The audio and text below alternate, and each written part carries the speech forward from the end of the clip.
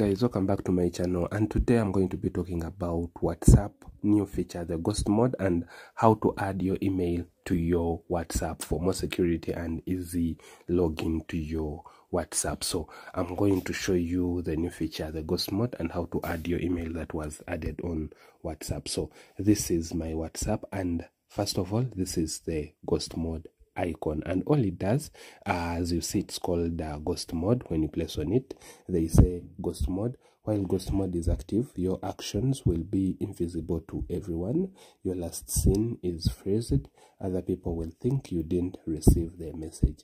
Open message will not turn blue, and you can view statuses secretly. So you can view statuses secretly, and all ghost mode does, when you activate it, you're online, but other people won't be able to see you online. So it's a mode like a boost on private mode. So all you do to activate it, you place on it and place on activate, and your WhatsApp will go to ghost mode. As you see, now I'm in ghost mode.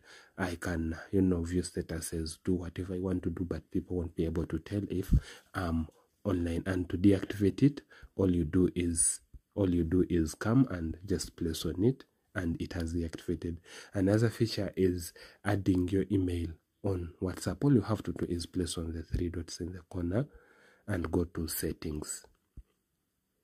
When you reach on settings, place on it and come to accounts. So after getting to accounts, there is a new tab for email, which is here. It was added, email address. All you do is place on it, and I've already added my email. So I've already added my email. All you have to do, if you haven't added your email, is just place on, for example, if I place on edit and I put a new email, all I have to do is place on next, and they will send a code to that email that you will enter, and the email will be verified. So that's all you have to do to add your email for easy login. And as you see here, it says email helps you access your account. It's invisible to other people. As you see here, it isn't visible, so it means it's not visible to other people. It's you who can see it, and it helps you log into your account easily. If you want to log into your account, you don't have your number there, and then you can use your email because it will be linked to your number. Anyway guys, thanks for watching. See you on the next one.